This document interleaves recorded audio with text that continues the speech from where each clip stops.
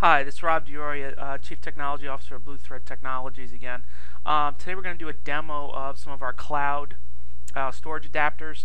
I'm going to start out by doing one to the file system just so we have kind of a point of reference. So I have one defined already for my file system. I've got a bunch of different sites up here. This one is mapped to a site collection that is externalizing the content of the file system. So I'm just going to go ahead and upload a few documents here. 7 documents. You can see varying sizes. I'm going to go ahead and upload those. And as they're being processed, it's going to take them and externalize them to the file system. You kind of saw this in the first introductory video we put out. So if I click on any of these documents, go to the details, you can see that the content's been externalized. It's not actually sitting in the SQL database any longer. If I go out to the blob store here, you can see the documents. It created a year, month, day folder structure. Here are the actual blobs themselves. If I just click on any one of these, it'll actually open up the document just as it would if it was sitting in a SQL database. So from an end user perspective, there's no difference in the experience here. It's a PNG file. So that's kind of our base level set. We have content that's going into SharePoint being externalized to the file system. The next one we're going to do here is for Azure. Still CTP. It's not a production cloud implementation yet, but we do have a provider for that. So I'm going to go create a new storage profile here. I'm going to pick the right web app. I'm going to pick our Azure site. I'm going to externalize the content to Azure. I need to go get the connection string. I've got all the connection strings conveniently laid out here in this document for me. So just a simple breakdown of the connection string. Base URI, you don't have to specify that. It'll use the default that Microsoft provides. You need to provide an account name, which in this case is StoragePoint, the key, and then you can provide the name of a container. It's effectively a bucket inside of an object container inside of the blob storage capability in Azure where the content's going to be put. We by default folder stuff, you can turn that on. We should compress it because that'll actually compress it before it hits the wire. I'm going to go ahead and test that. The test was successful, so it was able to reach the cloud, put a test file up there, create a folder, do all the operations that you would normally do. So I'm going to go ahead and save that. While it's doing that, here's just an application that you can get off of CodePlex. It's an Explorer. It allows you to explore the different services, different Azure services in this UI. You can see right now, we've got a couple containers sitting out there. The storage profile has been created. If I go over to my Azure site, let's say upload a few same 7 documents. I'm going to pick them. Click OK. It's going to take those documents and it's going to push those up to Azure. So instead of the local file system, instead of SQL Server, it's going to push them up to the Azure Blob Storage. Go back over here to the Explorer. If I kind of hit open here again, you'll see the container's been created. And you can see all the files are sitting up there. So now we've got 7 blobs sitting in there which represent the 7 files. You can see that some of them have been compressed quite heavily depending on the format. Again, 7 documents. Click one, go to the details. There's the actual connection string. So again, you can see the content sitting there. And you really don't see much difference from a retrieval perspective. So it went back. That was about a 700K TIFF. That was compressed. Here's a large text file. Again, compressed, so it didn't take long to bring that back. This one's a PDF. That one's probably going to take a little bit longer to bring back. But still, only a couple seconds to pull back, a half a meg or a little bit higher than that meg PDF. So not much difference in performance between the content sitting locally and sitting up on the cloud. Next one we want to do is Atmos. It's EMC's cloud.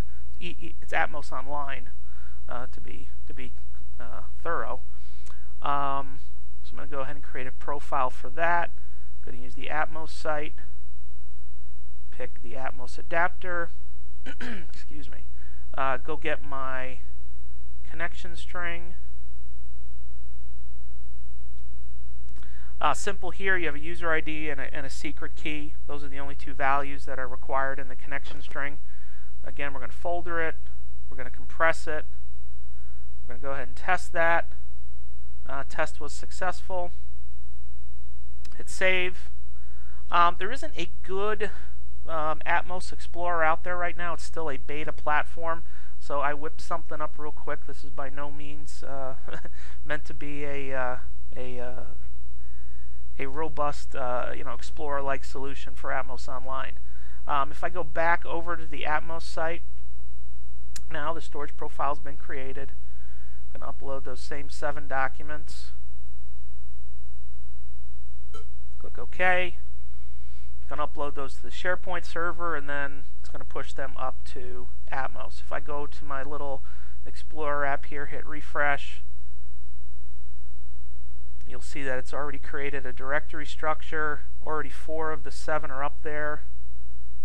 We'll hit refresh again. Now 5 of them are up there, and if I click on these, you can see some metadata about them. We can see the size. So again, a lot of these were compressed pretty heavily as they were pushed up there. Once again, we have 7 documents. Let me go refresh this again so you can see all 7 blobs sitting in Atmos. So again, if I click on any of these, you'll see it's been externalized using the Atmos adapter, the connection string, the folder structure. You could see the file name. It's just a GUID E050. That would be this document right here. So again, real straightforward. If I go ahead and open that, comes back pretty quick. I mean, so the performance on this is, from my opinion, is pretty snappy. We've done some volume testing, and there's really not a sizable difference in both storage and retrieval times between local and pushing it up to the cloud. It's one of those, your mileage may vary things, but for the most part, it's pretty consistent. The last one we have is Amazon S3. So I'm going to go ahead and create a storage profile for that. We're going to externalize using the S3 adapter. I'm going to go get my connection string, plug that in there. For this one, similar, you have a kind of an access key or a user ID. You have a secret key, a bucket name. So this is a bucket. You can create multiple buckets within S3, and then you can store content within those buckets. Whether or not you want to use SSL, and a default timeout. Again, we're going to folder it. I'm going to compress it once again. I'm going to go ahead and test that. Again, the test was successful. There's actually quite a few clients out there for S3. This is one I like. It's called Cloudberry. Let me bring it up here. And what it allows you to do, it's not only a good way to look at the kind of results of StoragePoint, but it's a nice little tool for moving stuff from your desktop or your servers up to the cloud. So if I go over to the Amazon S3 site now, we have a created profile. I'm going to upload the same 7 documents and let that go. Now if I come back over here, I can refresh this. So this is actually going up to our account, our test account up on S3. We created a portal bucket, created the folder structure. You can see that as we're going along. And there, we got 1, 2, 3, 4, 5, 6, 7 documents. So we've got the 7 blobs sitting up there. Again, you can see they've been fairly heavily compressed. If I go look at the details, again, it's been externalized using the S3 adapter connection string. So again, I'll retrieve one. can see again it brings the documents back pretty quick.